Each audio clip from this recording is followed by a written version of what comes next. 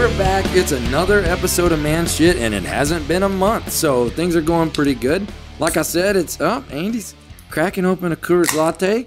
We have got Emmett. He is still here. He hasn't gone back to finish out his contract work yet. And then we've also got Andy Shaver. He is, as he puts it, head guide at Stanfield Hunting Outfitters. He is a goose guide. Been doing it for what, over 2 decades? 20 years. Yep. Just that, man. And how old are you? 30. Yeah. Wow. I thought you didn't turn 31 this year? I'll be 31 September 26th, but I'm still fucking 30, so just pump the brakes. I'm not moving on any, 30 is what it is. Well, we're the old ones here because how old are you, Mr. Emmett? Oh, somewhere around 25 or so. Oh, you fucker. Anyways, so no, Andy, we got him here. He's actually in the summer months because obviously you can't hunt geese year round. Nope. He and his uncle do some renovations and things like that on homes. Pretty much other man shit. He's helped me a lot on my house, and right now he's helping me on my office so that we can move off of my wife's bar in the kitchen and graduate up to an actual studio. But anyhow, that's kind of what we've been doing today. Emmett said there's razor blades on the counter and we're covered in white stuff, so he was pretty curious what we've been up to. Yeah, it looks a little suspicious in here. You missed a really good time though.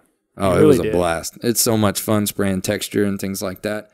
So anyway, tell me a little bit about yourself, Andy. Man, it's I'm one of the rare ones in this life that get to wake up and live the dream every day. I knew from my first goose hunt kind of what I wanted to do in life, and then I set out to do just a couple things. I wanted a hot wife. Who doesn't? Check. Okay, she's a dime. Okay, and then I just wanted to guide goose hunts, and that's kind of what I've been fortunate enough to do. My dad and uncle started Stanfield Hunting Outfitters well, he's my stepdad, but fuck off. 1992, 93, and they started taking me hunting, and sky's the limit. Took off after that. Did my first goose hunt and fell in love with it, and been doing it ever since. Don't want to do anything else. That's for sure. And kind of a tangent too, like a saying that, as you mentioned in our last episode about Forrest Gump, another saying is he was like a duck in water. So that's why Andy is so comfortable right now. They've also got the Big Honker Podcast, which has been blowing up in the aviation industry. Or not aviation, Jesus Christ, in the hunting industry. Actually, I don't know of anybody in the aviation industry. I was wondering where you were going with that. Oh, man, I'm sorry. I looked over at your timer and got sidetracked. That's my bad. But anyways. He's really good in the aviation industry. Yeah, it's killing it. People in the aviation industry, they want to know all the latest goose hunting tips and all of that. But no, anyway, that was my failed attempt at also plugging the podcast, which you guys had me on as. And I don't know if I mentioned it, but Andy's actually my cousin. So his dad is my uncle. It's a small world around here. Obviously, there's only about 5,000 people in a 100-mile radius, but it is what it is. Yep. And wouldn't have it any other way. But how's the podcast been going? The podcast has blown up. So a couple things. I went to my dad, Jeff Stanfield, and I was like, hey, listen, there's not a whole lot of other podcasts in the waterfowl industry, so let's start one. At the time, there was maybe one or two others, and they weren't very consistent. So I was like, let's do it. It'll be fun. We got nothing else to do. It's late spring, summer's coming up, so fuck it, let's do it. And started it, I think, in April. I can't remember the exact date. Jeff could tell you better, but did it, and then it's just blown off bigger than anything. How many episodes are y'all up to now? We're like up to fucking 62. We do 3 a week. Wow. It's turned into a bit of a job, but guys like it. Guys like we kind of mix. There's only so much waterfowl hunting you can talk about, right? And we've done 62 episodes, so we kind of mix it with a little bit of politics, a little bit of sports, and guys, it's kind of like the Man Shit podcast, but we talk about waterfowl hunting, and then we go off on our tangents and then you also have fun another way. One thing that you guys do though that we don't is you do tips and things like that, which we talk about something specific to pork choppers and stuff like that, but you also when you get on man shit style rants, it seems like some people get pissy about it. Yeah, you go through and read some of the comments that you get and maybe a couple reviews, and they're like, oh, I wish they'd just stick to waterfowl hunting. And that's fine. I mean, I'll talk waterfowl hunting to anybody that wants to know. I get messages every day where guys are, picking my brain about this or that, and I will answer any of them. And we've done podcasts on just decoy spreads, just full bodies, just silhouettes, which are types of decoys that you can do on goose hunting. And man, it's just, there's other shit going on in our world that's fun to talk about. Right. Mm-hmm. And, you get any of the leaders in the waterfowl industry, and guess what? They probably watch football or baseball. They probably see what Trump's done in the day. So we don't want to be put in a box of just, you have to just talk about waterfowl hunting. So we try to keep it relevant and entertaining. One guy said, they're entertaining as hell, but if you're looking for information, they're subpar. Well, guess what? I'd rather be entertaining than pump you full of information any day. Yeah, that's what Google's for. The Google machine. And if you go back far enough, I'm sure there's an episode of whatever tactic you were wanting to find. I'm sure we've already done. Yeah, you guys did like a 20-episode stint where it was... Yeah, that's all it was. It was just how to kill geese, how to kill ducks. Right after Johnny Clay Reed. Right after Johnny Clay Reed, yeah. Have you listened to those, Emmett? No. Oh, my God. You've got to listen to the episodes with Clay Reed, the Coyote Man. Jesus. Yeah. That guy has got some stories that will blow your mind. You guys, too, if you check it out, it's on iTunes or Spotify or anywhere else that it's published. Yeah. Just look up the Big Honker Podcast and go check out. There's 2 episodes, actually, with the Coyote. Is it Coyote Man? Is that what he calls himself? Coyote Man, Clay Reed. Oh, man, that story he was telling about him not knowing his wife was pregnant and she having their daughter in the toilet. Yeah. What? He cut the umbilical cord with the serrated kitchen knife. That's some man shit right there. You got to listen to that, dude. Listen to it on the airplane on Friday. You'll die. That sounds like a bad country song. Oh, man. It's the first one. It's Coyote Man Clay Reed number 1 where he delivers. He pulls his newborn child out of the toilet and go get the steak knife and Johnny Clay Reed. Johnny Clay Reed don't do that. He don't play that shit. But yeah, that's fun. And then we started getting some more guests on, and a lot really centered toward waterfowl hunting. So I think that we put out a really good show. It's definitely. I've listened to most of them. I've kind of fallen behind lately just because I haven't had as much time. Been busy. But no. Even the ones that are informational, it's something that someone that's never hunted. I mean, like I've only duck and goose hunted with you guys. That's right. it.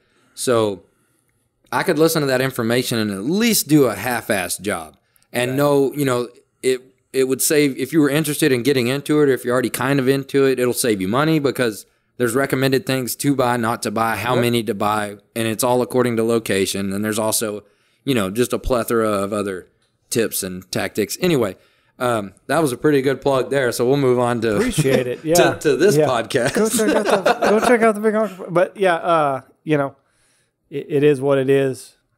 We're entertaining. We hope to be entertaining. If we just beat a dead horse and just cram information, you might as well be back in high school. Yeah, nobody wants that. Well, and think of how much better you learn when you're entertained. Right. Like science, chemistry would have been so much easier. You just can't make everybody happy. There's no way. No, it's tough. But the fans we have, we're very appreciative of them. So, and you guys just did an episode with James Washington, right? James Washington, yep. So this will be a good one because, Emmett, how much do you like the NFL and football? I could give a rat's ass about the NFL or football. Okay. And I don't watch it either. You know that, Andy. Yep. Andy and Jeff and all of those guys, they are avid fanatics. So tell us a little bit. This is why the name James Washington is pretty cool to us because, Andy's from Knox City. That's the same place I graduated high school, 1,200 people in the town. I live in Haskell now, 3,322 in our town. And this is why it's a big deal. So who is James Washington? Okay, so we've got an area here, and James Washington grew up in Stanford, Texas, which is only from Eric's doorstep right here.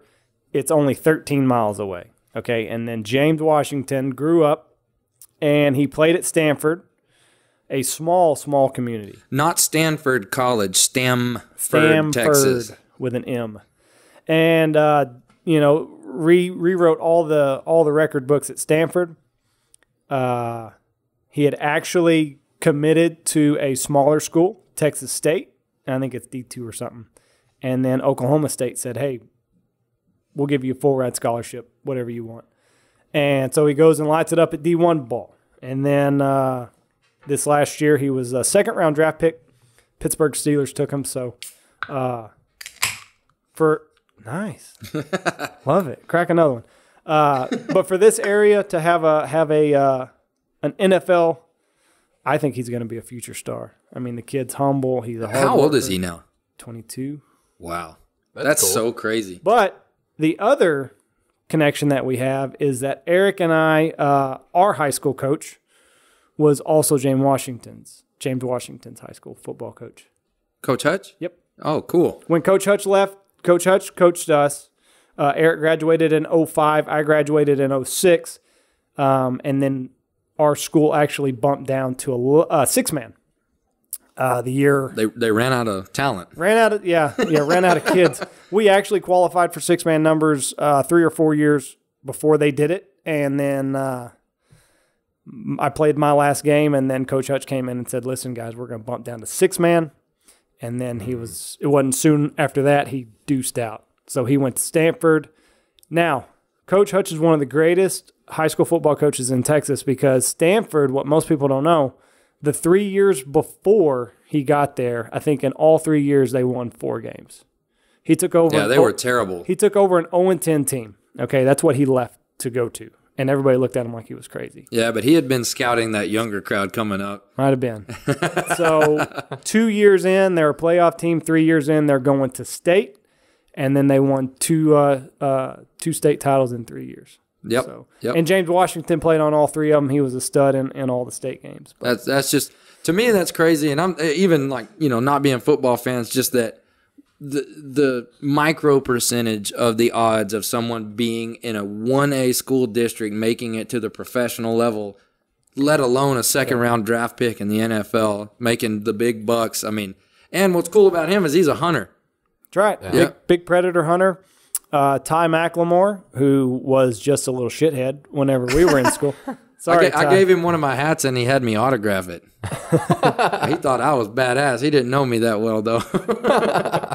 Yeah, Ty was just a shithead. I don't know if I can. Fuck it, I'll tell it. Ty was probably in the 2nd grade, and you know those coaches' kids. They're raised around the locker room. They're raised around 16, 17-year-old kids. Yeah, they know too much. And we had a kid. We had a kid in our locker room that was very well endowed. Who? And we won't mention any names. Very well endowed. Was it the one who was discussed yesterday? Yeah. Okay. So he was very well endowed, and he was not afraid to take his trousers off. Me, listen, if I'm getting naked in front of a guy, in front of 20 other guys, I'm keeping my T-shirt on. Oh, yeah. And putting the jock strap on, praying that everything's hidden. I always just told myself that I was just being courteous to everyone else. Do you have to be well endowed to take your pants off? It depends on the circumstances. Light, how lit the room is. Yeah. If there's males or females or both in the room, there's a lot of extenuating circumstances. Oh. Oops. My bad. Put your pants back on, Emmett. So anyway, one day, Ty, a 2nd grader at the time, goes home to his mother and says, I think I've heard this story. "Mom, do you know what such and such does with his penis?" Mom says, "What? What are you talking about?" He's like, "Yeah. He swings it around like a microphone on the end of a long cable, and then he puts it up to his mouth and says, 'Hello, ladies.'" Oh my gosh! So I don't know how we got on Ty McLemore, but yeah, that was a but yeah, hunting buddies with James Washington. Yeah. So James is a big. He loves predator hunting, loves dove hunting, but with playing football, he hadn't got to dove hunt because it opens in the middle of football season, so he didn't get to do a whole lot of that. But he likes predator hunting because you can do that in the spring, and yeah, because there's not much deer hunting goes on in football season. I used to have to sneak out I'd go hunt, and I had to get out of the blind like an hour after I sat down because I had to be back for Saturday morning workouts. Yeah. And like, I don't know, even now, like even if you have that off week, it's probably, if you're playing professional football, it's probably not off. No, I wouldn't think so. Which up there. if I would have been making that in high school, I'd have skipped hunting too. 100%. And that was another thing that we looked up. You know what the average NFL career is? How many years? 5. I bet you it's probably 4. 3.3. Wow. I can skip hunting for 3.3 years. Yeah, for sure. Yeah, really. If you have a long career in the NFL, you're talking 8 to 10. I can skip hunting for 8 to 10 years if that means that I'm going to make 100, 200 million. Because then after what's the average salary? Oh, the league minimum is $500,000. That's if you're just on the practice squad. Is that a year? Yeah, if you're just on the practice So you can squad. go get the shit beat out of you as a practice dummy for $500K? Yeah. Oh, sign me up. Yeah. Hey, I've still got both my legs and 2 good arms. beat them off of me. Beat the shit out of me. If I can just hold out for about 4 years, I'll be good to go. Yeah, Jane, he's look like just a blob of flesh. Chop him off. Like a character out of 300. Whatever it takes. I'll take that $500K. Thank you, sir. But yeah, I have another. Came from a small school and just worked his way up. Yeah, hard work pays off. I asked him in the interview. Coach Hutch always had sayings. Did you ask for some of them? I did. Same ones, or did you get new ones? Nope, same one. You know what it was? It sticks out with him today. What? Work hard, you get rewarded. He said we'd be in 2-a-days, and a little bitty cloud would blot out the sun a little bit. And Coach Hutch, work hard, got rewarded. I'm telling you guys, you work hard, you get rewarded, guys. I'm telling you. I remember I'm saying that in 2-a-days once, and it was the same deal, and like 13 seconds goes by, and the sun's beating you to death again. You're like, work a little harder, fucker. Fuck you, coach.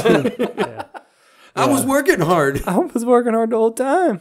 What about the times I work hard and don't get rewarded? Yeah. What?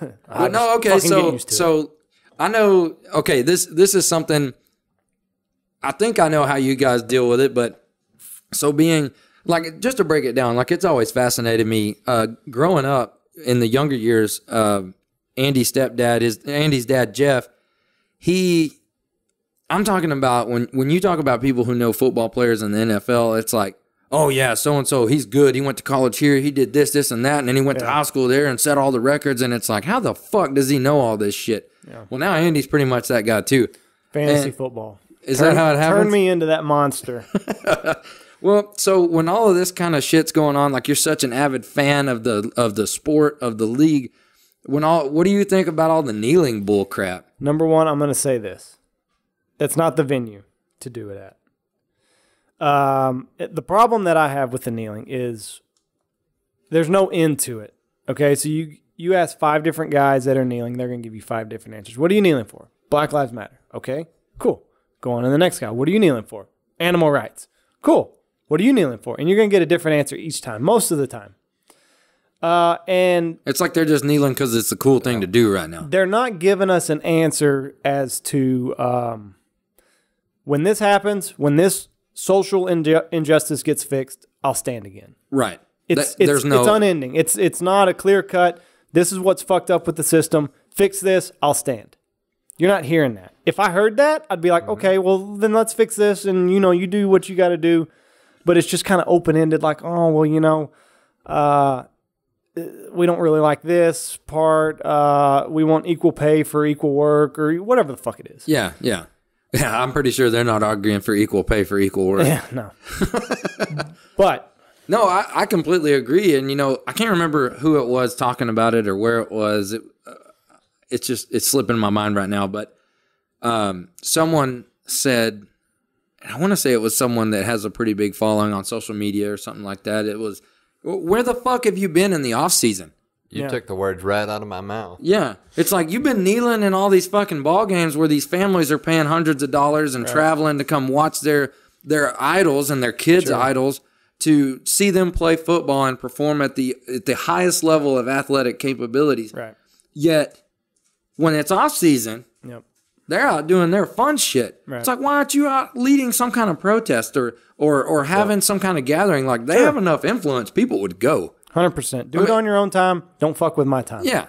Even Colin Kaepernick's piece of shit ass. Like, he's a terrible football player. I thought the little I've seen of him.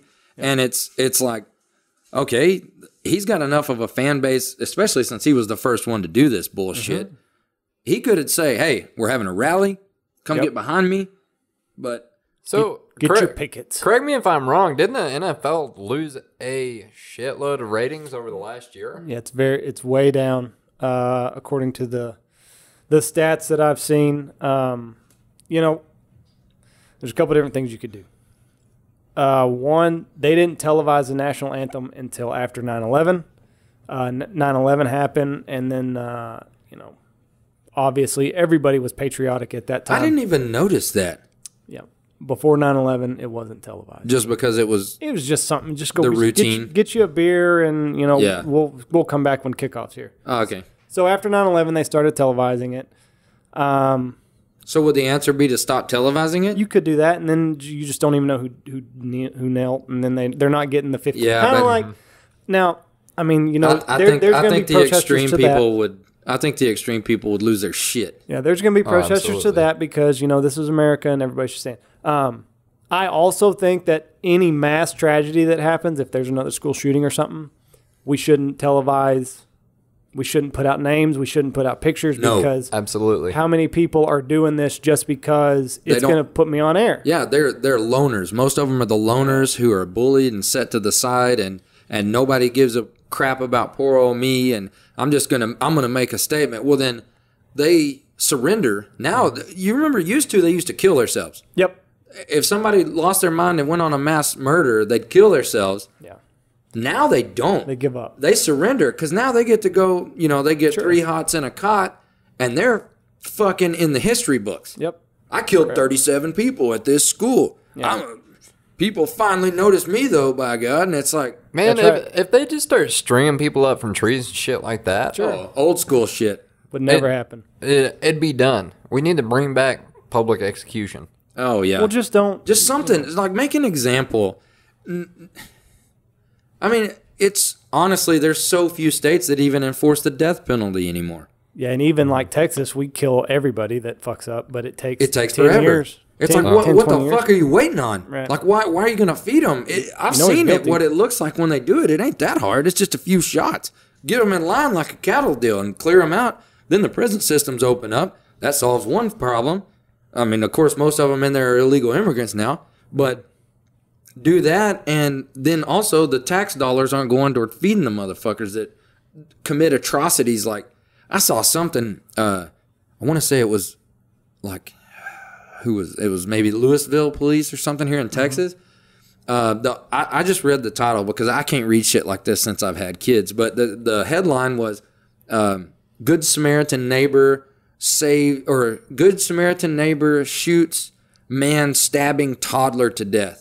And it was like a guy was stabbing his like 2-year-old to death, and he tried to stop it. Of course, the kid still died, but it's like put that dude to express lane. Should be tomorrow. Yeah. Once the guilty verdict is down, once he's found guilty by his peers, you know, we shouldn't get away with no due process. Especially if you have like an eyewitness account like that. Like, I shot him. He was stabbing that kid to death. The kid's dead. Stabbed to death. Yeah. Boom. No court needed. Did you know that? It's either Utah or Nevada. I was fixing to look it up. They still have the firing squad as part of the death penalty. Like you can be a choose. Good one. Yeah, that'd be a good one. I think it's Utah. Utah. I think so. They like their guns. It's one of those. It's one of those. I've heard of that. Yeah, just put them out there and get it over with. Yeah, I mean, but that's the thing though. Like these kids that are seeing this. Just back to the point on being basically. Jesus Christ. Basically, basically put up on a pedestal for committing an atrocity in their heads because they're getting eons more attention than they've ever had in their entire lives. Mm-hmm. Even though it's negative attention, they don't care. No, and that's why they did it. Exactly. So they do that, and then they just waste away in prison, you know? they were only 17, and then they'll probably get out 5-6 years. Will they do it again? Probably not, but they might. They might say, hell, last time I did this, I got a lot of attention. Mm-hmm. I got my butt fucked a lot, but I got a lot of attention. That's good attention too. It felt nice. Slowly crawling back out of this rabbit hole. We kind of went down here with shooting people. Help me, Emmy, help me. We're coming.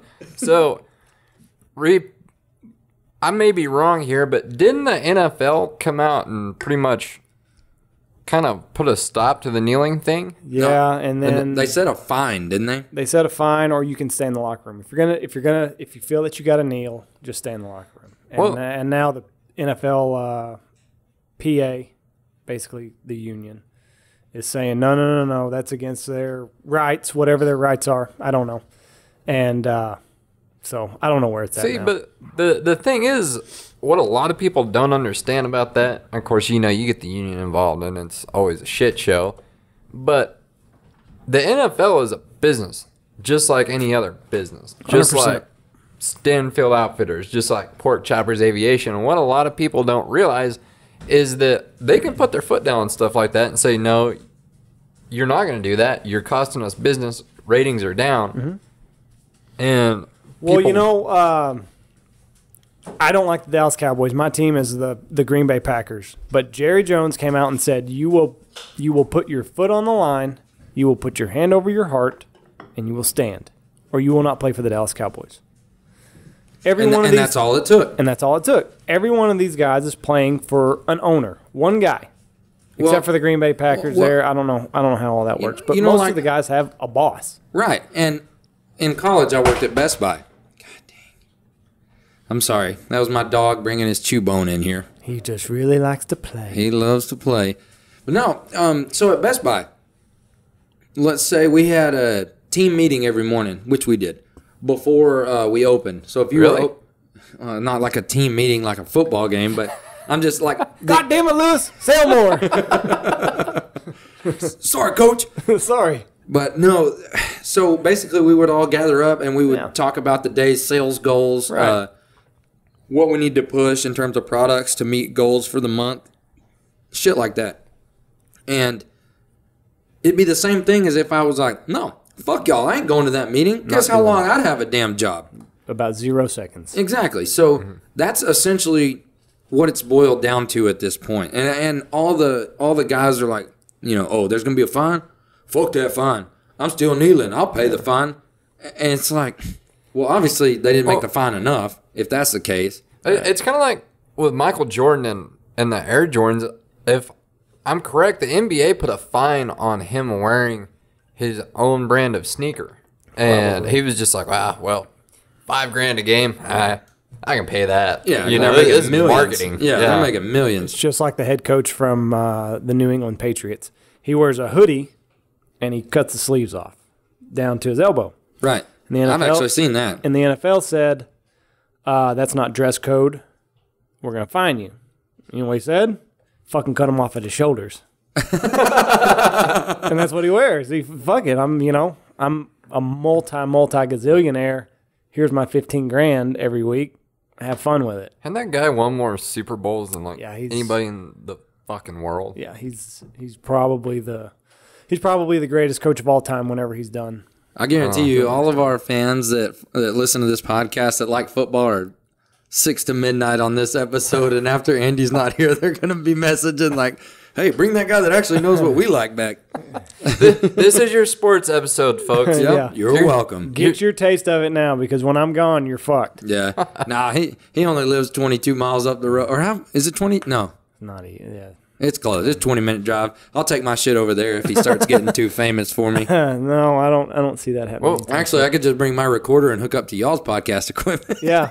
We'll just knock it all out at the same time. Get my mom down here. She loves football and can bench press more than most men. Yeah, your mom, and she runs like forever. Yeah. Yeah.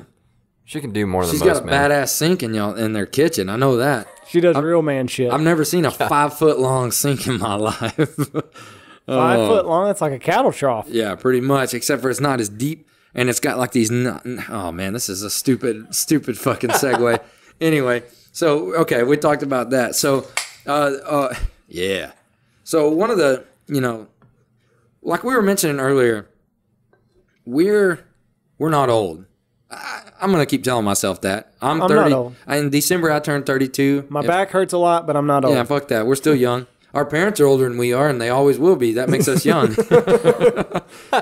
But, no, Do you find it crazy the shit that you say that you thought you never say? Yes. And it's all shit that I've been told I would say, and they were always right. Yeah. And it fucking sucks. I mean, just like today, we were working, and we had 90s rock on. We had Hootie and the Blowfish radio going. Yep. And we hear a song, and we're just like, what was it? I can't remember what it was. And maybe, yeah, it was that gonna song. be the one that saves me. And we both looked at each other and we were like, they just don't make music like they used to. And we're like, fuck, wait a second. No, Warble, they don't make music like they used to. The oldies were better. Yeah, so we were like, God almighty, we fucking said it. Big time. Yeah, it's kind of embarrassing, but at the same time, getting old's not all that bad. But one thing that we were actually, Emmett, no, it was me, Andy, and one of our friends from high school, Ty Chisholm. He actually visited through town. You briefly came through, but you had to take the helicopter back. Maybe he'll listen to this podcast. Yeah, maybe we can tell him he's in it, and he'll sit there for like 45 minutes waiting to be this point. One more viewer. Hey, you got to do what you got to do. But no, we were talking about it, and he made the comment. He's like, "Dude, you guys know we're millennials, right?" And I was like, I refuse. "Fuck yes, I know." refuse. But like, I think the oldest, it may be this year, it may be up to 37 years old. But That old? Yeah, 37 down to. I think it was like 18 or. No, I think 18-year-olds are now like generation. My youngest brother Like is Y a or different Payne is a different. Is he's it not a generation? millennial. Generation X. Is that what No, it is? I think Generation X is before us. I think it's Y. Get on that Google machine and I'll keep talking. I think it was really funny before there was clarification on the age ranges of millennials. There was like, for like a solid 6 months to a year there was so many people talking shit on millennials. And then like the numbers they came figure out. out. They're like, Oh, fuck. I'm in that age range. I'm a millennial. Like, yeah. That's what sucks about it being a generation. And I'm sure that's the same way with like the greatest generation and all. There's always those chodes. But what sucks about the millennials is like in those older, the baby boomers and stuff like that, the chodes to good people ratio was for the good people. And it's flip-flop for the millennials. Like, there's more chodes and gays and trannies and blah, blah, blah. Like, the world's just falling apart, which, like we've said, we don't give a shit what you do. Just don't impose it on us, and then we'll be friendly. But, no, anyway, like, that brings up a good point. It's like, man, I'm not even at the older end of millennials. If it's at 36, 37, the last stat I heard was 36 years old. So, I'm not even at the older end of it, and I'm embarrassed to be a millennial. Because, put it this way. Whenever I was looking for my big boy job in San Antonio and doing all of that, it was a big deal that I had a business that I was going to keep, and then I did other stuff. They're like, wow, you work hard. It's like, doesn't everybody work hard? Mm-hmm. Yeah. Fuck no, everybody doesn't work hard. And I don't know, it's one of those things where, like, you look at the kids these days. Did you find it yet? Yep. So there's a fucking shit ton. Do you know what the group was called before the baby boomers? No. The silent. Really? The silent generation? They were born 28 to 45. You got the baby boomers right after World War II, 46 to 64. It's kind of a wide swath. And then you got Generation X, 65 to 80, and then you've got millennials. That's us. 1981 Fuck. to 1996. So I was right. Payne does not qualify as a millennial. It's saying that after millennials, it's post-millennial. Really? They got creative. So they're so shitty, and they've done so little to impact anything that we're just gonna call them post-millennial. Yeah, we don't know what to call them, and we ran out of letters. They're all standing behind David Hogg. My fist is in the air, everyone. Heil Hitler, pretty much. I want to know why they called them the silent generation. I don't know. They did everything right. That's where all the serial killers came from. Wasn't that? When was the Depression? That time. That's why they were silent. The motherfuckers were too hungry to talk. But no, I mean, like, what? Like, Emmett, you're 25? Yes, sir. All right, so 25 years old. I'm 31, about to be 32. He's 30. We're pretty close in age, but there is a gap. And I see things like when I'm talking to you and Luke and shit like that, and it's mainly technological changes that have changed. And like the one thing I give y'all shit about, and it's like I've said, it's because I'm jealous. You have Tinder and things like that, all these dating apps and shit.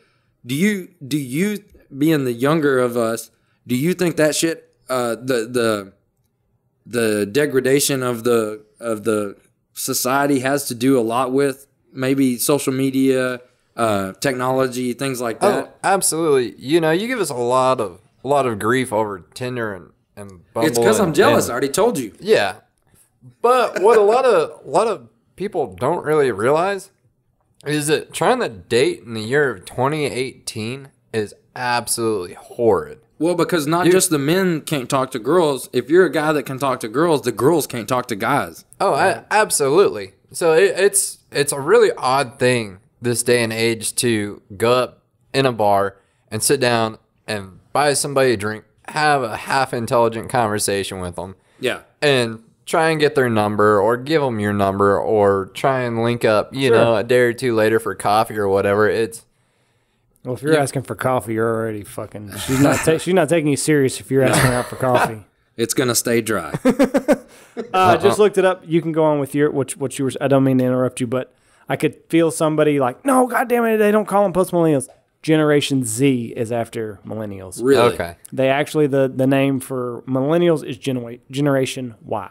Oh, so we're Y. We're Y. There was X before us. Our parents were X, Y. Okay. Okay. Now what are they going to do? They got creative there. I guess they're going to go to Roman numerals next. Yeah. So anyway, tell me how hard it is to pick up a girl today. Because you just got to make sure they're really drunk. Andy's been with his wife. How long have y'all been together? Like, you've been married. Oh fuck. Okay, how long have y'all been together total? Let's just 14 years. There you go. We did the math the other day. She was doing the math and she was like, "We've been together 14 years, and my wife's 2 years younger than me. So she's only 28." So y'all started dating when you were 16, right? Holy hell! Were y'all like writing letters back and forth? Oh, yeah. dude, yeah, because we didn't have text. That was another thing. I have a problem when people say that I'm a millennial, because I think of a millennial as somebody that only knows the technology that we have today. Internet, shit like that. You got the little grates at the top of your locker. You got to shove the note in at the top. Yep. And then it's there. Like when she opens the locker, that'll get you laid. I know you don't do that now with Tinder. Never worked for me. Well, it didn't work for me either, but I knew some guys that did it, and they swear by it. Dude, okay. People look at me weird if I'm shoving notes in the top of lockers in a school. You got text message. Yeah, I bet they do. Look at this caveman. Is he retarded? He's 25. Why is he in the high school? But yeah, so he went to play basketball. 14 years, and I was like, God, you've been with me for half of your life. That's crazy. But we got married in 2011. I just did the math in my head. I can just spit out the year. 7 years? Yep, October. Shit, I'm gonna get more stop. October 8th, 2011. Stop it. That's why, Caitlin, when we set a date, I was like December 1st, because it was 2012. 12/1/12. I remember that all the time. 12/1/12. 12/1/12. Got it. 12/1/12. 12/1/12. That's all you got to say. You got it. Hey, that's a heads up for you when you find the right monster lady. Program that shit. And what's bad is 4th of July, baby. Yeah. There's so many dates. Like our first son, Reese, was born 10/25. So she's like, shit, that's another day I got to remember in October. We got married 10/8. Her birthday's 9/24. Mine's 9/26. It's just like everything. You got just no starts. patterns. No. See, I've nothing's running together. My wife is September 4/16. and October. Baby is 10/16. 12/12. That's all I got. This next one's going to throw me off, though. Yeah. Anyway, Yeah, okay, we're getting down daddy daycare route here. Sorry. No, it is actually being a dad is. I'm going to do one on that in the future. I may have you on for that too. Being a dad? Being a good dad. That's tough. Being a good dad, not just. Actually, I should say not being a father, being a dad. Being somebody that your kid's excited to see. Yes. It's tough, especially in today's age. With you can set that iPad up to be a babysitter, and one of the perks of my job, being a goose hunter, which we have not talked about at all. Yeah, we did. We started with that. A little bit at the beginning.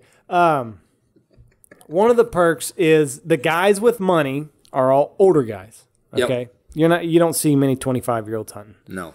So you get to look back on how their parents raised them, and we call the baby boomers. They are come from the greatest generation, and we get to see how their parents raised them. Night and fucking day difference. Oh, for sure. They were harder on them, for one. I mean, me and your mom, we're going to have dinner. Me and your mom are going to talk. If you say anything that's out of line, I'm going to smack the shit out of you. Yep. And guess what? You didn't. You didn't say anything out of line. You waited. You were respectful. You waited for your turn to talk. But, it's Are you my new stepdaddy? Yeah. Beat the shit out of you. Yeah. I'm going to smack you around, boy. Make you a man. But that's how none of those guys, you didn't even have the snowflake term until 2 or 3 years ago. And now it was too rare. It was too rare for a man to be that. You didn't see a whole lot of pussies. There weren't. I did. There weren't. No, I did. There weren't. Parents weren't having to get court orders to get their 30-year-old out of their basement. Right. Yeah. In 1960. Fucking 18 years old. I'm going to join the Navy because it's better living under this tyrant's. Yeah. Because if he tells me to get out and I don't, he's going to beat the fuck out of me with a water hose. Yeah. Or whatever he can get his hands on. And I think that's another thing, it's even worse and more prevalent today than when it started to change. Here's what I think happened. This is my philosophy. And this has nothing to do with goose hunting still. But that's all right. We're way past goose hunting now. Oh, yeah. We're in the man shit now. We're beating our kids. My God, we're popping Coors Lattes. You straighten up. I was going to ask you about goose hunting, but I heard that your information was subpar. It's subpar. Entertaining as hell. It's pretentious. It's pretentious as well. Yeah. I mean, so just saying that it's pretentious is a little fucking pretentious. Here's my philosophy on what happened. And it may be right, it may be wrong, but I think it makes a lot of sense. Is that greatest generation, they were hard as hell on their kids. Because they went through a lot of shit that they knew their kids could never fathom. Sure. But they were preparing their kids for that. Yep. Those parents hated that. They loathed how hard their childhoods were. Sure. And they vowed to make sure that their children's childhoods would be nothing like theirs. It's going to be better and easier. Yep. Every parent's dream. And then their children did the same. They did the same thing with theirs. Which would be our parents. Yes, which it's compounding. Mm-hmm. And my parents, I didn't get away with much at all. Right. But my parents never beat me with a strap of leather or anything like that. I got my ass whipped. I wasn't picking a switch. No, there was nothing like those kids had to do. Right. And I think that's what's happened is this is snowballing. So what's happening now is there is a segment of our generation that's raising our kids to where we look at our generation and say, we do not want our kids to be like these people. Sure. So we're harder on them. Yep. So it's reversing, which is great. But there's still the segment that is wanting it to be even easier. And that's the iPad in the face, no spankings, sure. Just quiet time. And if they don't be quiet, then they just didn't. And those are the fucking asshole kids that everybody wants to beat the shit out of themselves in stores, and there's nothing you can do about it because everybody's got a goddamn cell phone with a camera on it. So I know when we go out to the store, and we were talking about this yesterday, when we go to the store with our kid, I don't beat my kid by any means, but I at times will give an appropriate swat, and it's normally through a freaking diaper, so it's not bad. Pretty padded. It's pretty padded. It doesn't leave any sort of color change on the skin, none of that shit. But it's enough to say, hey, you're doing something wrong, stop it. Gets their attention. If you do that shit in the public, you are literally at risk of having the CPS called on you and having to fight to keep your children this day and age, which is complete bullshit. That's the same thing as that the police have to deal with now, trying to do their jobs. Everybody's got their cell phones out. Yep. And if they slip up one time, even if the person is completely guilty, they're liable to get off with no charges. And that's how fucked up our shit is. Anyway, I told my parents one time that I'd call CPS on them, and they looked at me and said that they'd donate me to CPS. At that point, it's like check. Yeah. Yep. That didn't work. And I think that, and then I got beat more. I think the rubber band is going to snap back because I'm the same way as you. I see the fucking pussy ass, it's disgusting. bitch ass It's disgusting. that our parents, I mean not our parents, but our generation of parents put out, and they're just fucking weak, and they don't have a pair. Nope. And they're shitty fucking parents, and I see that, and I look at my 2 sons. I just had a second one in July, and I think And he beats the shit out of him. already you're gonna learn quickly. You gonna learn today. No, Smack them where they think. yeah. Right in the brain maker. Same as Eric, I will give a spanking, but it's not gonna leave. It's a not a color change. beating. It's not a beating. It's an appropriate. Listen, motherfucker. Yeah, because they don't listen. No, but anyway, I think that because of what I see with kids today, I'm much harder on my son who's 3.5 than I probably have to be. But I don't want him to grow up. The other day, Think I'm going to cut you off just a second, and I'll let you continue with the other day.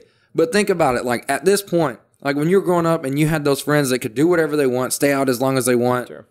watch whatever they want, all of that. That sucked at that time, but I am so grateful now that it was like that. And I think that's the only reason guys like us get along. Yeah.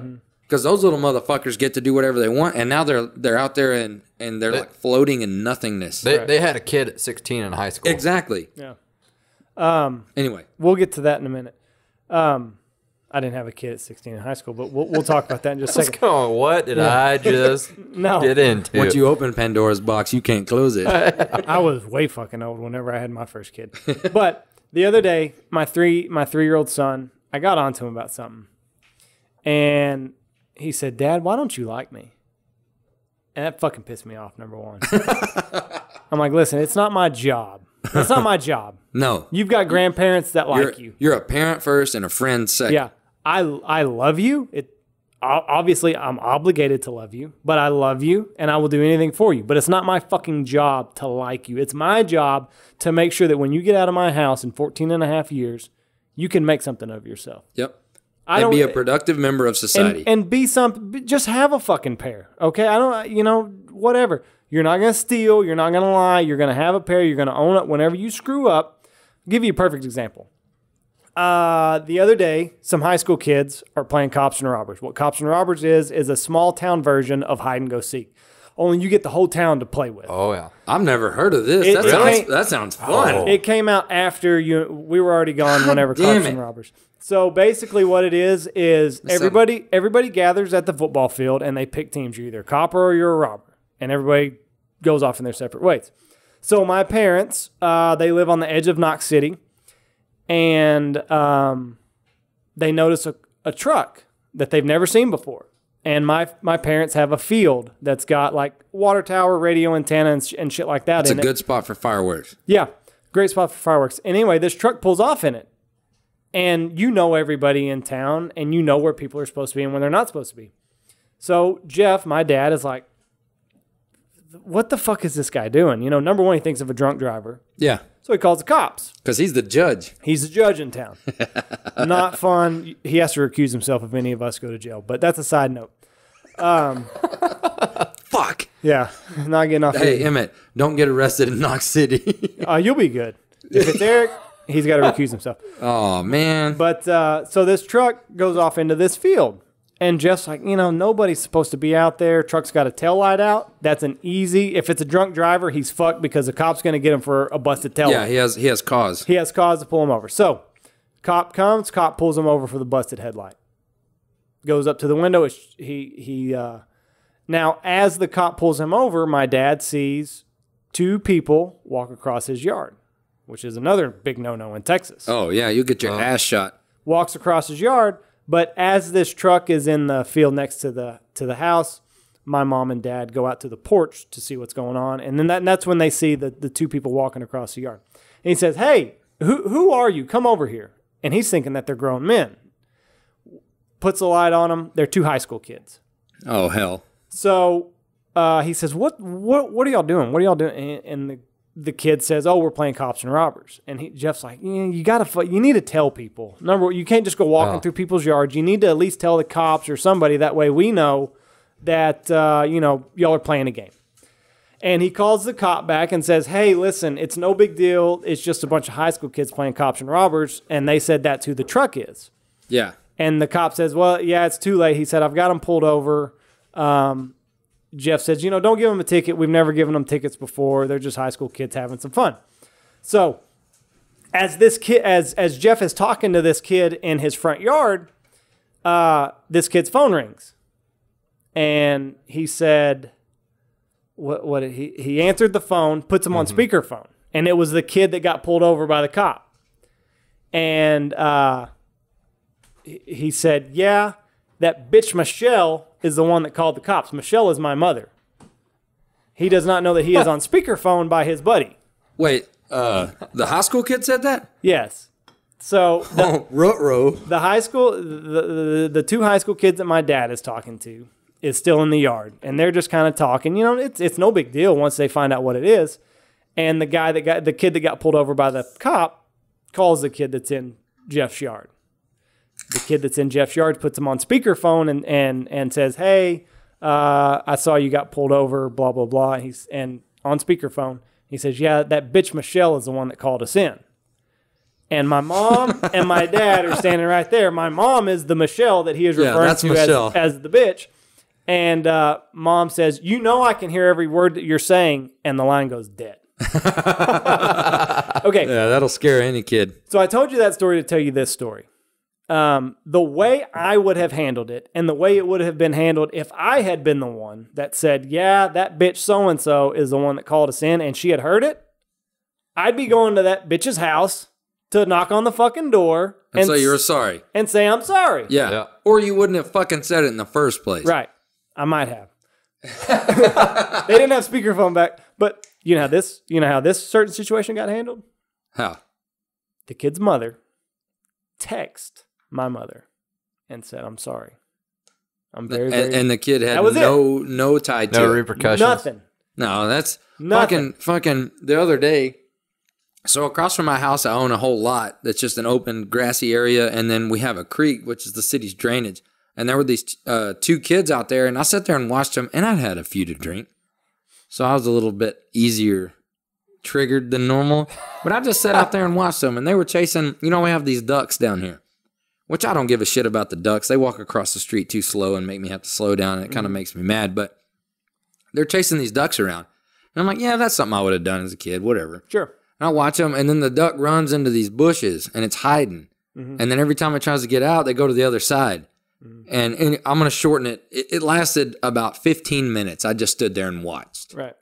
And finally, they start picking up rocks and pegging the shit out of this duck. They're trying to kill it. There's no doubt they were trying to kill the duck. That's a no-go. Future duck hunters. Yeah. Rock Even duck. I don't have the caveman ducks. Yeah. So I walk out to my fence out there by the lot, and I just watch a little longer, let them throw a few more rocks, and I go... Actually, it was 3 kids. I'm sorry, it wasn't 2. And these kids are like maybe 5th grade. Mm-hmm. And I went, hey, leave that duck alone. And this kid looks over at me, 5th grader probably, and goes, what?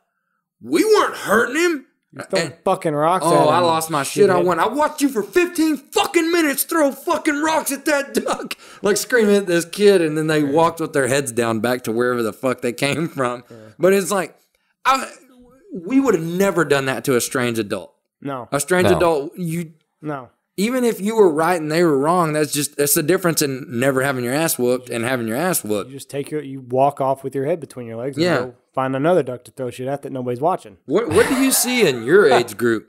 Like your peers of the 25-year-old span? I mean, obviously, I feel like we're all the definition of an exception to the rule. Which is sad. But you also got to look at where we were raised. That's true. Small town's a big part of it because Canadian's a tiny town too. It's tiny. I actually want to double back to the cops and robbers thing. Sure. That was a huge thing in our hometown. And it was, I think for us, it was like Sunday night. And I thought forever it was like we were the only people that played that game. And I'd forgot about it for a long time. So like how many people would turn out to play this? Like whoever wants everybody in the high school. Yeah. It's just like a big, like... So Zach, you didn't want to be the fat kid then? Zach, well, I never played it. Zach, who is 20, he'd be 25. Yeah. He played it in high school, so it passed us. I don't know. You'd have to lay out the rules. And how it works is you'd start at one end of town and somebody'd scream go and everybody has to try and get to the other end of town. So like we'd start at the football field and then somebody'd say go and everybody would try and make it to the Methodist church, which is like 1.5 miles, 2 miles away. Probably not, but Felt like it. Yeah, it felt like it. And you'd have like Cardio. three or four people in vehicles driving around. Right. And of course, you know, it's a small town in Texas. Everybody's got a spotlight. Yep. So you're just spotlighting people. And if you spotlight them, you caught them. You caught them. They got to get in the vehicle or... So they're trying to stealthily move. Yep. And you have a vehicle and they're on foot. Oh, yeah. Oh, okay. That makes sense. I tell you, this kid named John Haley, who was a country boy also, lived right across the river from where I grew up. He and I teamed up, and from like every weekend on, dude, we were like Starsky and Hutch. He was driving the yellow Xterra, and I was hanging out the window of the spotlight. Dude, we had so many people packed in an Xterra at one point. Like, if we would have got pulled over, they probably would have. Were they in there because they were also cops, or were that people you caught? People we caught. Oh, yeah. Oh, okay. Dude, I mean, you had people like hiding in dumpsters, crawling in the backyards. Yeah. I mean, it was crazy. It was like running from the cops. They did this, and I hid at the one computer centrally located in our house and waited 15 minutes for a pair of boobies to load up. That may or may not be quality.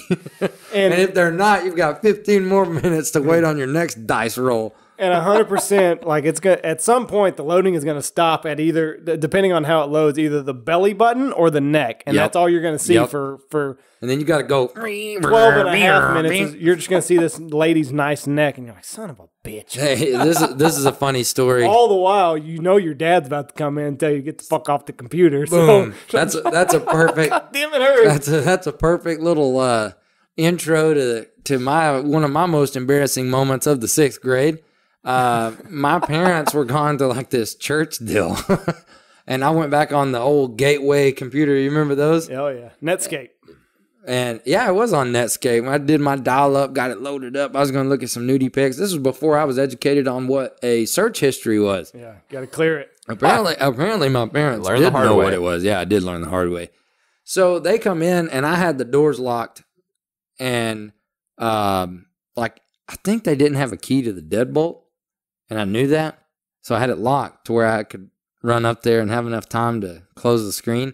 And I was trying to load up some dirty pictures, and they get back before I was ready because I was probably sitting there for 15 minutes waiting on a pair of tits to load up. Yeah. And I ran and unlocked the door. I wasn't whacking it, thank God, because that'd have been even worse. And the first thing my mom went back to the computer and looked at the history, and that was before I knew that existed. Man, I got in big trouble. Isn't that funny? Then I learned how to clear history, and I just went right back to it. Yeah. They had Google Chrome by the time I was old enough to look at porn. Really? Oh, yeah. Holy shit. It may have came out like several years after. Yeah, but you think about like... Incognito, baby. I feel like technology slowed down a lot.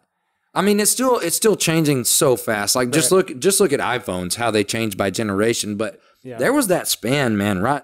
From the phase of dial-up and when it transitioned into broadband, dude, like I feel like shit was on high octane. Because you look at the way things changed, everything was getting smaller at such a rampant rate. And now things are so fucking small. It's like, we can't fit it in there anymore. So now everything's getting bigger. Let's get rid of the headphone port.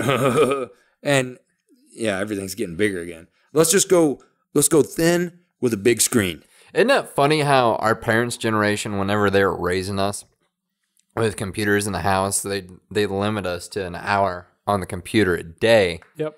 And they go, you can't spend any more time than that. It's gonna hurt your eyes. Yeah. Now who are they calling to fix their internet? Their computer. You're welcome, parents. Yeah. Not only that, but they're on Facebook and shit now too. So mine aren't. It's great. Yeah, you're lucky. Facebook needs an age requirement. Well, it used to, man. When I went to this is going to age me. When I went to my college orientation at Midwestern, there was this beautiful brunette woman. She was probably a junior or senior in college. So she was just like leaps and bounds beyond a high school girl that I was used to. And I'm sitting there, Mr. Country, like signing up. She's helping me sign up my classes, and then she's like, "Hey, are you on Facebook or MySpace?" I was like, "MySpace? What's Facebook?" "Oh, it's this thing for only college students. You have to have a college email address to get on it, and you get on there, and it's like we can chat and all that." And I'm like, "Fuck yeah. I'm signing up for that right now. Can you help me?" And she helped me sign up with it with my. You had to have an email address from a registered college. Not all colleges would even let you join. So Facebook was brand fucking new when I started college. She's probably getting paid by Mark Zuckerberg. No, she probably was blowing. No, he's too weird. He's a robot. Have you seen? Have you seen when they talk? I think it's Joe Rogan talks shit about how he was drinking water in the hearings. It's so funny. Y'all will have to look at that on your own. I'm not going to go down that trail, but they're making fun of him like he's an alien. Like, okay, I need to look normal, so I'm going to take this water. Okay, sip it again. Sip it one more time. It's pretty funny, but no. He is a weird motherfucker, but he's worth a lot of money. So I got on the wrong. He was a good thief. I got on the wrong. I put all my eggs in the MySpace basket. I did too. We had a guide. You could put music on that shit. Oh yeah, you could change your wallpaper. Yeah, it was total awesome. Custom, and if you were good at it, you look like a baller. Yeah. There's a tweet out there the other day talking about the music MySpace thing. Yes, I did. Oh shit, we ain't that old. There was a tweet out there the other day that said, "I wish you could link music to your Twitter so that whenever people clicked on your page, it started playing so they could see what you're about." It was like, sure. We have officially reached the generation that does not know what MySpace is. Hashtag MySpace. So, yeah. Sorry to interrupt, Andy. Hashtag Tom. It's good, yeah. But we your had first friend on MySpace every single time. Every time. We had a guide, and same as you. Of course, this was a male guide, but he was like, "Hey, I'm a male." No, your introduction to Facebook was some hot brunette. Oh, yeah. Mine was a dude that worked for us. So he was like, "Hey, have you heard of Facebook?" And I'm like, "Listen, Facebook fucking sucks." MySpace is where it's at. MySpace? If you don't have a MySpace, you're a fucking loser. Yeah. Okay? You get on MySpace tomorrow. Joe Dirte. Yeah. So I drug Nobody wants you around, dirt. I drug my feet to the Facebook game, and then sure as shit, 3 years later, Facebook buys MySpace and no more. Yep. But and now it's publicly traded and needs to be federally regulated almost. Are it's so our MySpace big. accounts still good if we know the password? I would love. That's what I might do when I go home. For one thing, log in and if just you see still all the remember shit. that fucking password, okay, I don't either. 100%, I don't. I could guess because most of my passwords are 2 or 3 things. I don't know what mine would have been back then. But that would be because it's just one of those things where you just quit logging in. That was before it was on your cell phone. Oh yeah. So you had to go to a laptop, and you couldn't save your password. Yeah. Back then. Yeah. So it would be interesting to go back to my MySpace. Only cookies they had then were chocolate chip, bro. Go back to my MySpace and see what some of the last notifications were. Oh, it'd be weird. It'd be weird. It'd be a fucking time warp. Yeah, like senior year high school, pretty much. 2008 was what it was. Dude, 2007 is what you would see. MySpace and Facebook did what the FBI has been trying to do for 70 years. Shit. No shit. Dude, the FBI could go to Zuckerberg and be like, "Look, we're going to give you $1 trillion. Just give us a straight back door," which I think they've actually tried to do. I don't know. We're not going to go down that road. But they could do that, and it would be like, "All right, we're going to cancel all of our surveillance programs. We know exactly what the fuck and where the fuck everybody is right now." You know what pisses me off is for the San Bernardino, this doesn't have anything to do with Facebook, but it has to do with Apple, which I'm currently looking at right now, an Apple product. Always. They wouldn't give oh, yeah, I know where you're going the login for the San Bernardino people. Yep. But one of Trump's guys gets in a little bit of hot water, and they're like, "Oh, fuck it. Hand that shit over. Here it is.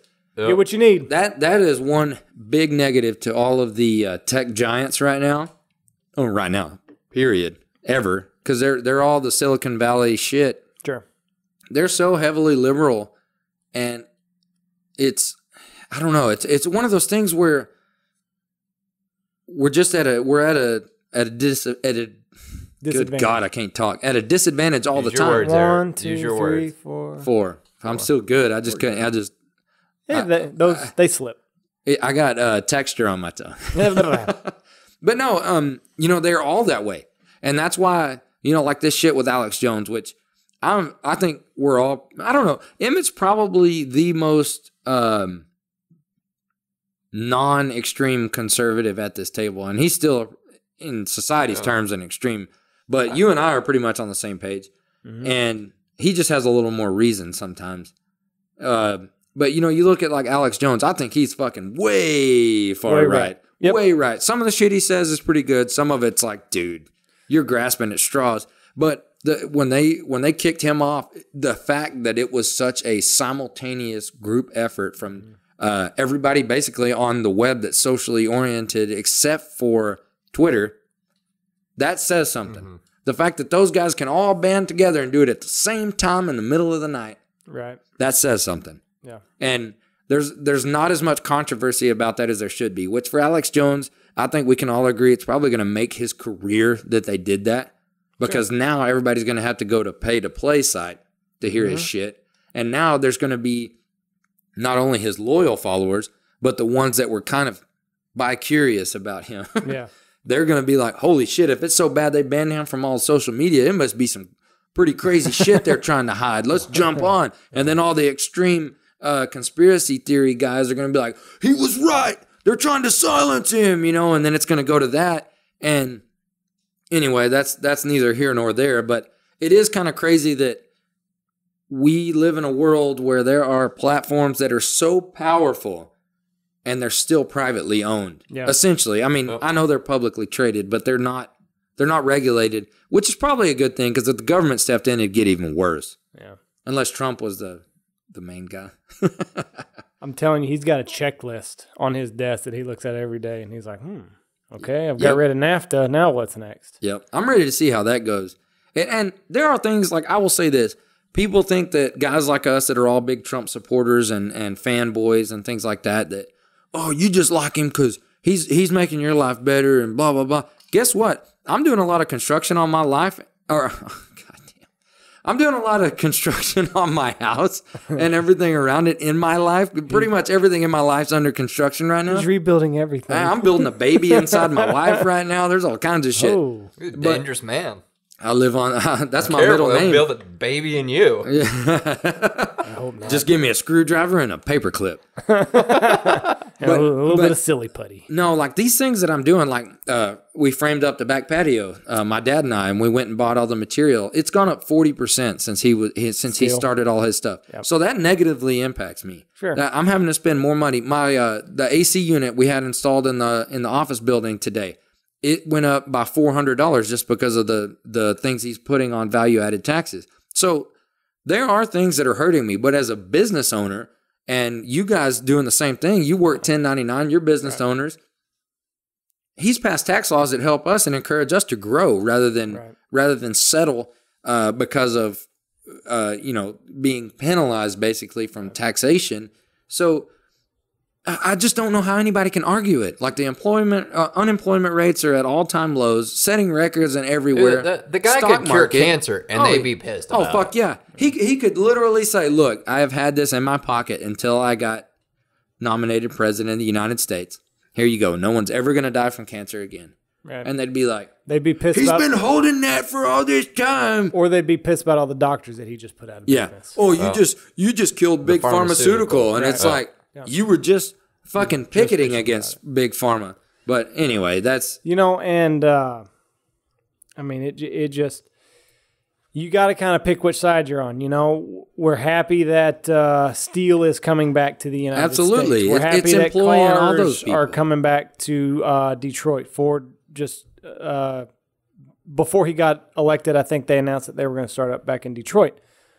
You got to pick, and they abandoned like a like $1 billion facility in Mexico or some shit. Yeah. It may have been less money than that, but it was gigantic, and they straight up stopped midway through construction back to the U.S. So you're going to have to pick which side. Do we want things built in America? Is that what side we're on, or do we want cheap shit? Right. So because there are. You can't have both. You can't have your cake and eat it. You too. Can't have $5. People aren't going to work for $2.50 in a pair of Nikes. No, here in America. Yep. If you want American-made shoes, you better get ready to pay $200 or $300 a pair. Sure, that's all there is to it. You can't. It just employed how many people? Right. So there's perks and costs. You know, the funny part, you're talking about having cheap shit or everybody having a job. You know, I'm from way up in the top of the panhandle where oil is a very, very big thing and has been. How much do you have? How much oil? I've got like 6 quarts in my car, man. That's about what I've got. I think mine's a little low. I think I got 4. So y'all are richer than me. Yeah. But everybody at one point was working for the oil companies up there. And, you know, there's a Facebook, back to the Facebook thing. There's a Facebook group called Rant and Rave Hemp Hill County. Mm-hmm. And is that what County Canadian is? Hemp Hill? Hemp I didn't Hill. know that. Hemp Hill. Hemp Hill.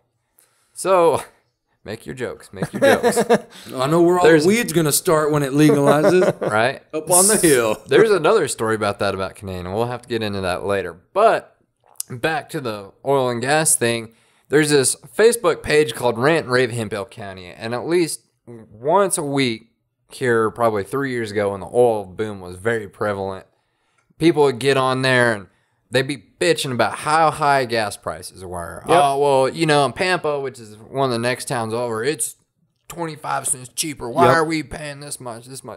Well, then oil takes a shit because Saudi flooded the market with cheap oil. Yep. Well, everybody lost their jobs, but damn it, we got cheap gas. Yeah, no one can afford it. And it was all I could do not to just like get on there and be like, hey, I don't know if anybody has a job, but how about this cheap gas? Yeah, Gas because is so cheap. that's the same thing. And I think that's what's happening in a lot of the politics is these politicians, they're not fucking stupid. They do stupid shit, but they're not stupid.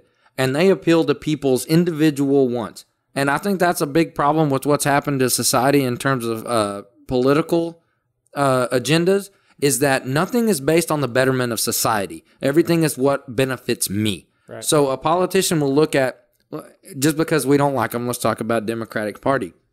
Sorry, Democrats. Their biggest voter populace is fucking illegals vote, and that's bullshit. Well, that's what they're wanting. Yes, but guess what? They're easy to turn because they're like, we're going to give you this, we're going to give you this, we're going to give you this. So all of those people say, man, that is going to benefit me and my direct family so much. Yes, I'm voting for them. But nobody thinks like, man, that is going to hurt society. That's going to hurt our economy. That's going to hurt us as a whole. Mm-hmm. And of course, and not all Republicans think that way either. I mean, we're not much better than them, but quite a bit still. But you know, you look at it and it's one of those things where when I voted for Trump, I didn't think I'm voting for Trump because Hillary's going to take my guns. I was like, man, she's going to run this country into the freaking ground. And I'm self-employed. I have a family to take care of. And I know like pretty much all of my friends are dependent on things going well for the economy. At the time when he got elected, I think the Dow Jones was around 16K. And the night before, when they found out he was going to get elected, the pre-open prices dropped into the 15s because I had some money in the stock market, and I really thought Hillary Clinton was going to win. I hoped Trump was going to win. I went to bed. I didn't even I stayed up till 3. You and I were texting. Bro, I was in San Antonio where there were a lot of Hillary voters, like lots of bumper stickers. There weren't many Trump stickers that didn't have key scratches down the side, so I didn't get on that train. Yeah. So I stayed up till 3 a.m. I had work the next day. And I was so confident that Hillary was going to win, I invested in 3 different firearms companies. I invested in Ruger & Sturm. I think that's how you say it, which is, Ruger Firearms. And I can't remember. I don't think it's Winchester, but there's a company that owns them. I think it starts with an O. Somebody looked that up and messaged to me how stupid I am. I don't care. And then there was another one. Maybe like Colt or I don't know what it was. It's been too long. But I put it in there because I was so sure she was going to win. I was like, fuck it. At least I'm going to make some money off this deal. Yeah. Put them in there. And when Trump won, one of them made me a little money and I lost $500 on the other one within like 10 seconds of the market opening. But when you looked at the pre-open prices, the market had plummeted like 1,500 points or some shit. It had gone down from 16 something to 15. I'm not an investor, so I don't know the terms. If you are, shut up. But no, I did that, and that was how confident I was she was going to win. Not because she was the proper candidate. They couldn't have picked a worse candidate. But it's just because there's such a large portion of the population due to the lack of immigration control. It's like, who the fuck doesn't think it's okay to require an ID to vote? You got to have one to drive. And in these small towns, they make you normally, if they don't know you, they'll ask you. But in the cities, they don't give a shit. Yep. They do not give a shit. I could have walked in and said, I'm Jimbo Jenkins, and they'd look and okay, go vote. No problem. Everybody's losing their mind about immigration right now and what Trump's doing with immigration. And what a lot of people don't realize, I think this was really funny, was you had the group of people that were going, oh, well, if Trump gets elected, we're leaving the country. We're going to Canada. And they're still here. Which, I mean, you're always going to have that. But the even funnier part was the people that were serious about it looked into trying to go to Canada or looked into trying to go somewhere else. And then was like, fuck, this is going to take like 2 years. They realized, like, oh, well, they actually have immigration laws they stand by. Yeah. And, you know, I lived in a third world country for just under a year. Ish. Yeah, it was right around. It was a beautiful third world country. Well, on the touristy side, it French Polynesian or something like that. Bahamas. Turks and Caicos. Fuck off. But I thought you were in Rwanda or something like that. This he was in Zimbabwe. This beautiful if you're on the touristy side of things, it's it's touristy. But you start getting on the local side of shit from time to time, and it's like, holy fuck. You might run into some good weed or something if you get onto that side. No, not even that. You know, a good Cuban, good Cuban cigar. Yeah, you could buy Cubans down there. Yeah. But the thing down there is they'd have checkpoints set up on occasion on these islands, and you had to display, you know, your passport or your work permit or any of that stuff. And if you didn't have that shit, I had a good buddy who got ejected out of the country and sent back to Britain because is he the one that's coming down? Yeah. Oh, Joe. Great. We need to write that shit down and ask him about it. Yeah. He didn't have any of his shit on him. Well, he didn't have a work permit at the time. It was in the process. But, you know, they do that shit. Even in a third world country. If you do that shit in the United States, you set up a checkpoint and say, hey, let's just see some legal documentation. People would lose their goddamn mind. Yeah, they would. And it's like, hey, you are in our country. Like, well, and sorry. And now here we go. We've opened a new can of worms. This one's probably going to run long because of this. But, no, it's man, to me, okay, so I'm not going to disclose much information, but my wife works for a company that's owned by non-American citizens. They came from overseas, not Mexico. They're in a sea between us and Mexico. Yeah, there's a border. You just walk. There's fucking water around the edges. Not much, depending on the year. So this is something, and it makes me, when she tells me this stuff, it makes me proud about being an American. They moved over here, and they've grown their company to a multi-million-dollar a year company. They're thriving. Everything they do, you know, they do the same thing that all manufacturers do. They source their shit. It all comes from China and stuff like that, same stuff. But these guys, they're several brothers, and they... it's taken them years to get their U.S. citizenship. Yeah. And when they get it, they send pictures with the judge to all the employees. They are so fucking proud to be United States citizens. And I bet they know. Yeah, it should be. Like, you moved here. Like, they have to go through things. I'm pretty sure. I need to research this. But I'm pretty sure they have to learn certain things about our history. Oh, sure. And that's the thing. Like, I don't have any objection. Be proud of where you came from because it made you who you are. Absolutely. But if it's so bad you fucking came over here illegally, don't bring that shit over here. Leave it where you left. Yeah. Because the reason you came here is because America's a great country. Yep. And the reason it's a great country is because it's not like your goddamn country. Yep. Period. If you live in one of Trump's shitholes and you come to here and try to make America a shithole, guess what? America's not going to be great anymore. It's going to be a shithole, just like everywhere else in the fucking world that people are coming here from. It blows my mind that you have these people, you know, say look at the election. You had people protesting in every city he went to. And they're fucking protesting. Waving Mexican flags or the flag of their country. And they're going, fuck Trump. You know, go Mexico, Mexico, Mexico. If it's so great, go right the fuck back. Fuck yeah, you're right. And there's no cure for that because what they're going to claim is, hey, we're proud of our culture. That's great. Because rock on. You do you. But you know what? If you go somewhere where there's only white people and we only speak English because that's what we speak in America, don't disrespect us and try to talk Spanish. Like, that happens to me so much. People fuck with me, especially when I was in San Antonio. They'll talk to me in Spanish, and I know a little bit of Spanish, just enough to get me in trouble or sometimes out of trouble. If I'm drunk, I know a lot of Spanish. At least I think I do. But Puta madre. puto madre is not something you want to call somebody if you're in trouble. But it's like, just, they speak fucking English. That's what pisses me off, and they won't say it. And it's a courtesy. That's like in Mexico. I try to speak Spanish to people that I know. Yeah. You know, they say, ¿cómo estás? I don't say, good, how are you doing? Very well. Yeah. They're like, muy bien, muy bien, ¿y tú? Try to do what Miss Christensen taught us. Sure, ¿y tú? But no, anyway, it's very frustrating, and I don't know what the cure politically is for it. I think the funniest thing is that the people that protest the wall are the ones that are here legally. Yeah. A lot. And it's like, shut the fuck up. Build the fucking wall. Guess what? The wall's not going to keep everybody out. It's just going to slow down a free flow of traffic. It's like putting a master lock on something you own. It's not a guarantee that thing's still going to be there, but it keeps the honest people honest. I saw a really interesting video on social media here a little while back.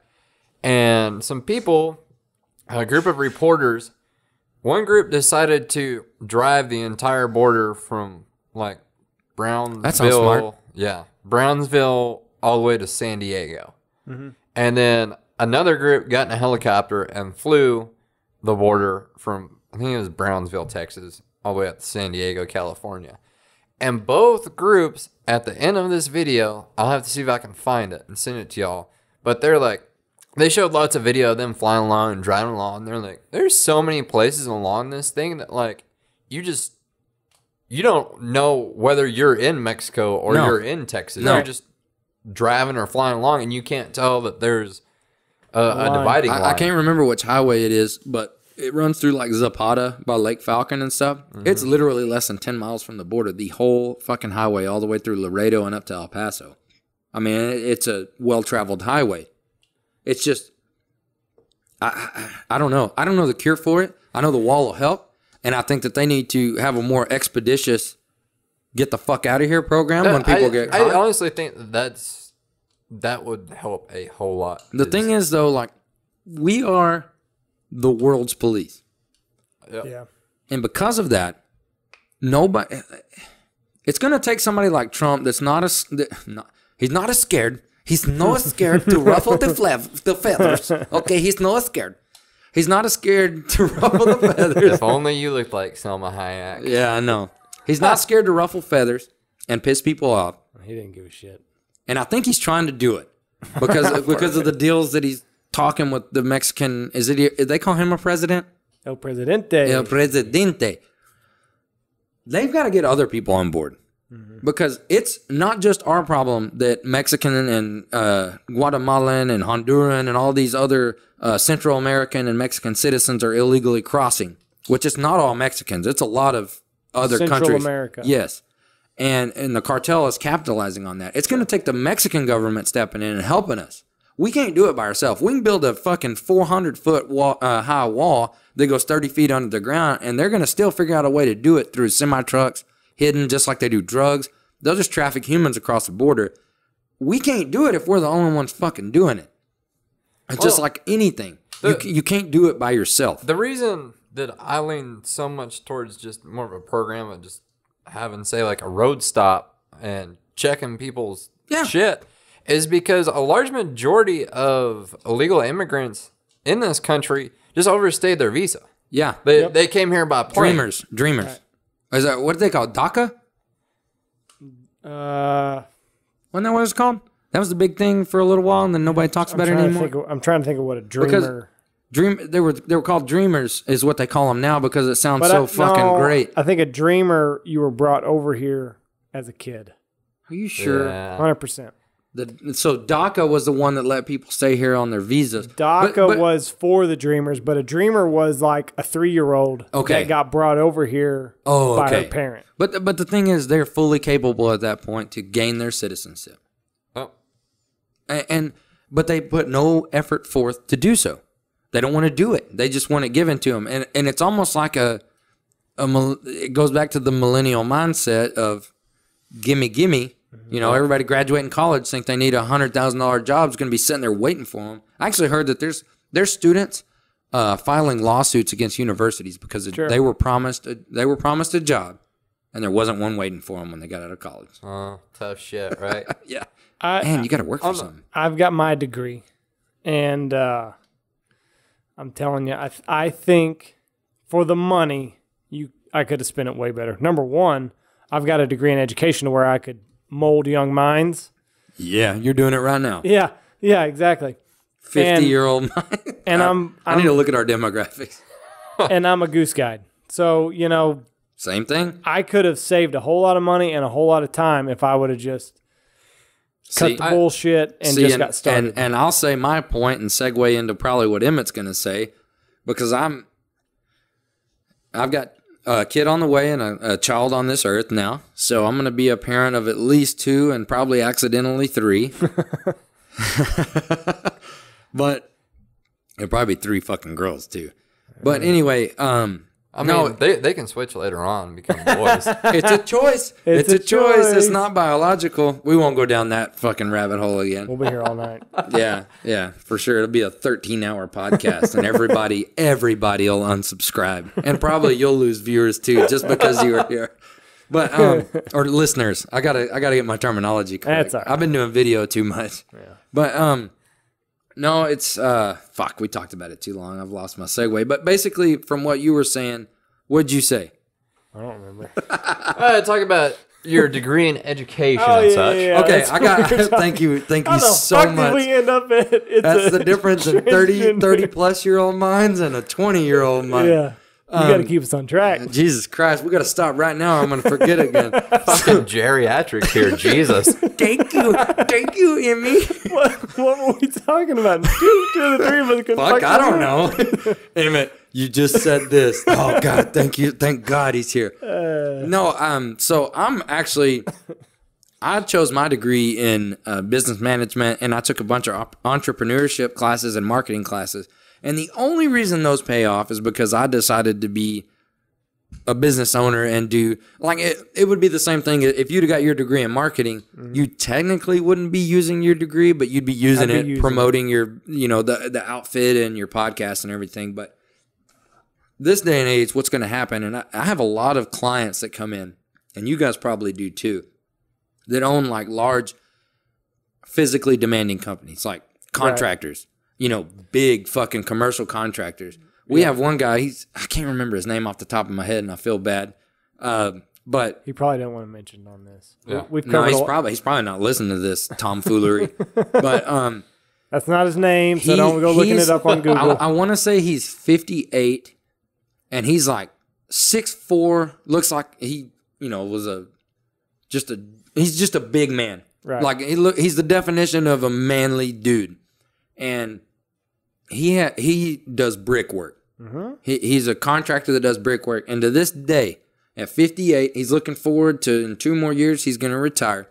Because he still, every fucking day, is out there working with his hands, laying brick. Not his hands, but his helpers, if people don't speak Texan. That's Texan. He's working with his employees.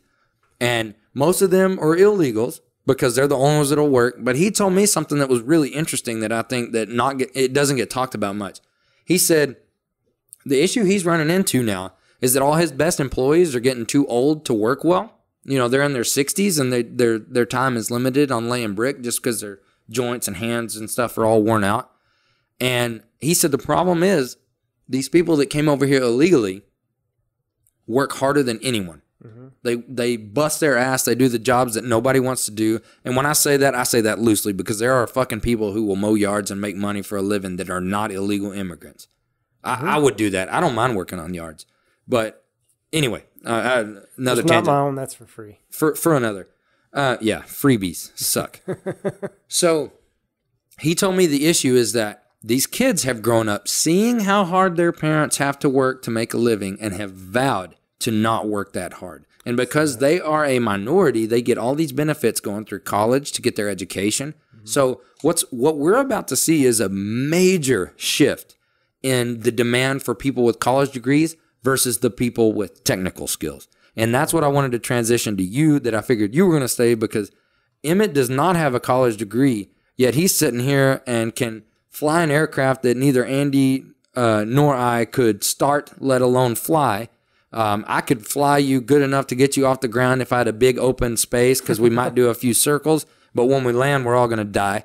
And anyway, I'm figuring that's what you were about to say. Am I guessing right? Making it sound like I fly a space shuttle. Well, But- hey, send in your application for Space Force now, because I hear the demand is high. Oh yeah, dude.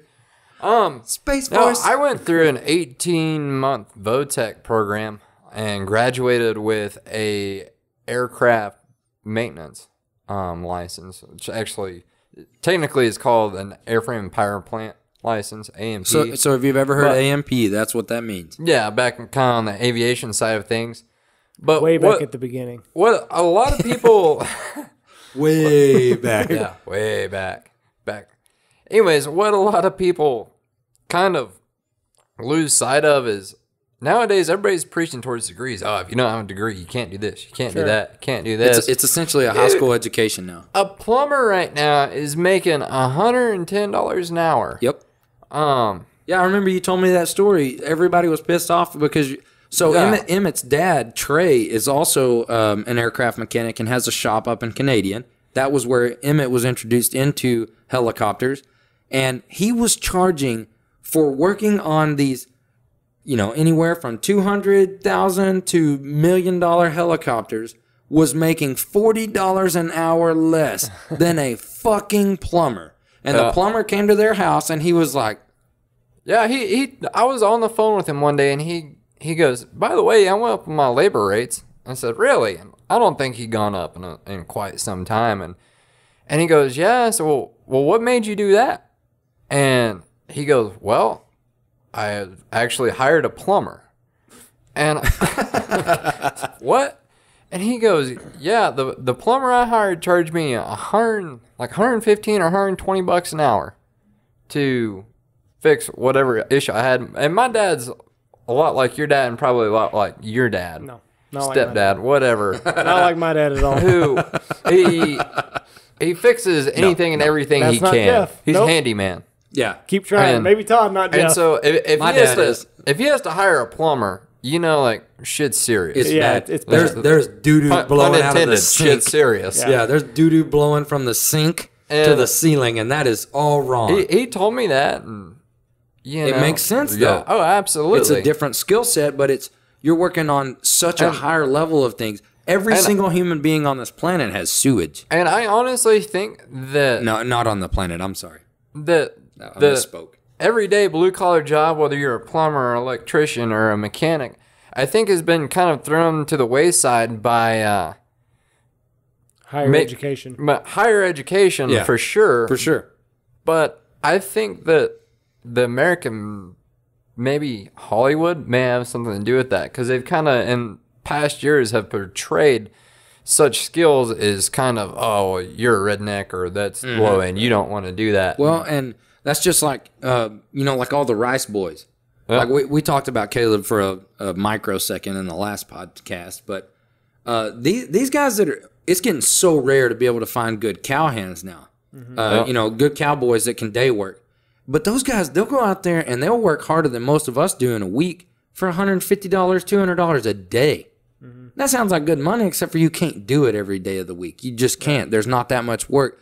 And what's happening now is these ranchers that have a lot of cattle, when they need to gather and they need 10, 12 cowboys, they can't even get enough. That's where the agricultural side of the helicopter stuff comes in. They can't find people to do it on horseback. I mean, the helicopters are more, they're a little bit faster and they're a little more efficient, but it's just being a working man, like a manual laborer, is going to become what's going to happen is, and you guys write this down, what's going to happen is there's going to be such a demand for it and not enough people doing it, Right. that the prices are going to skyrocket. Sure. And then guess what's going to happen? Everybody's going to abandon going to college. They're going to start learning how to do carpentry. They're going to start learning how to do plumbing. They're going to learn to be electricians. They're going to learn to weld. Dad said right now you can go, there's 300 welding jobs in the state of Texas right now. 300 in the state of Texas for welding on pipelines, and they pay $650 a day. You get a per diem. Where else you don't even have to have a high school degree. If you can pass your welding test and qualify as a welder for a pipeline, which is, it's pretty stingent. You got to know what the fuck you're doing because they can't leak. But so funny story on the pipeline. $650 a day, dude. Yeah. On the pipeline side of things, last season I was up in Alaska and I spent 3 months up on a National Science Foundation contract in the Arctic Circle. The Alyeska pipeline runs from the very top of Alaska all the way down. What's it called? The Alyeska pipeline. Where did they get that name? It's fucking Eskimo for something. I don't know. That's Eskimo for Alaska? Yeah. Hey there, white guy. This is my pipeline. Anyways, this pipeline runs pretty well the entire state of Alaska, all the way from the very top to the very bottom. Well, this camp that I was flying out of was a National Science Foundation camp. They're all up there studying global warming. Well, fucking Al Gore. Fucking Al Gore, climate Got the change. internet. It got you some money, though. Yeah, no, put some coin in my pocket. Anyways, so about once a week they'd have a speaker in camp, and I don't know if they just drag them off the side of the Dalton Highway and say, hey, come in here and talk. But one of them was somebody who was on the Alyeska pipeline, which is like just outside camp. It runs above ground. And so they get this person in there talking about how they built the Alyeska pipeline and how they built all pipelines, period. Which, there's actually a lot to it. It's not just you go out there and you weld some shit together and pump some oil through it. Mm-hmm. I had a PhD student tell me the very next morning, he goes, yeah, that thing about that presentation about the pipeline last night was really, really interesting. I think there's some people that took a lot from it. And I said, yeah. He goes, yeah, I didn't realize that, that much went in the pipelines. I didn't know that they had to be inspected. And, it's like, fuck. Well, fuck yeah, You didn't realize somebody had to weld together every single 60-foot joint that goes down that thing? And it's a lot of people thinking like that. Oh, I know. It's because they're so far removed from society. The vast majority of the populace is in the major cities. Oh, yeah. And I don't know. I think that's probably why we ended up like we are. We had the ability to go out on four-wheelers, ride country roads, have campouts, act stupid. And when they're acting stupid is doing drugs and sneaking into clubs when they're not old enough and still in high school. And our acting stupid might have been stealing 4 Zimas from your mom and going stealing a road sign. Yeah, stealing road signs. Like that's maxed out. Maybe shooting a few. But anyway, well, we've really covered a lot of shit. I don't even really know what all we talked about, so I'm gonna have to. Talked about it all. Yeah. I'm gonna. There's only 3 things you have to know as a plumber. 3 things is all. Que Diablo. Hot water's on the right. Shit does not roll uphill. Payday's Friday. I just saved you a whole lot of money. Yeah, that's Perfect. pretty. That makes it pretty easy. So you gotta know. There might be more to it than that. That's it. Know. Nope. But I'm telling you, hot water on the left. Shit doesn't roll uphill. Payday's Friday. well, all right. So we're gonna close this shit down. We've already been rolling over an hour and a half. Emmett, do you want to plug your Instagram or anything? Bahama Hilo guy on Instagram. All right, so at Bahama Hilo guy. That third world country that he Fucking what roughed a it. shithole that Bahamas He is. roughed it. I don't even think Trump calls that a shithole. No. But no, so we got at Bahama Hilo guy. Andy? I'm on Instagram at Andy_shaver. Dove season's coming up, so if you're into that sort of shit, and waterfowl season's going to be close behind, so if you're into birds and all that stuff dying, follow me. We've also got a business account at Stanford Hunting Outfitters, so look at all that. And if you're into that sort of thing, follow us. Yeah, for sure. And Andy's been posting a lot of good stuff. Pretty much the whole summer's been pictures from the last season. One little thing I'd like to plug, I am working on finishing up this damn video that I keep opening new projects around my house, and now we're back into helicopter hunting. next month, I'm going to release the Goose Brothers video. The Goose Brothers. The Goose Brothers. They've talked about it on their podcast. I'm really proud of it. It's one of the first true passion projects I've gotten to do on my video production side of things. And I'm really proud of it. It's going to come out. I think you'll be really impressed if you're an outdoorsman at all.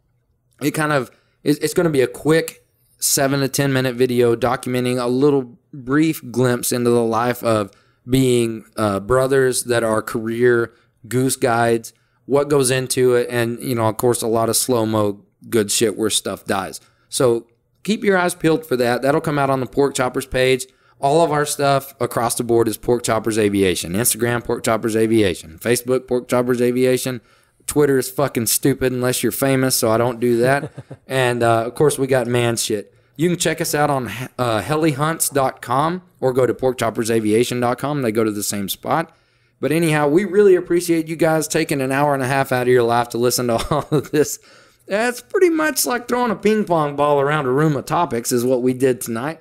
Did we cover your notes?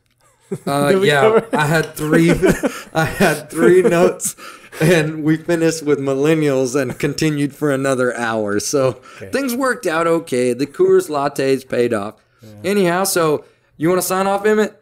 Ew, later. All right, Andy? See you guys. Thank you for listening. And this is Eric Lewis with the Man Shit Podcast. We are signing off. Emmett, slap that table. Harumph. Harumph. I didn't get a rump out of that guy. I didn't know.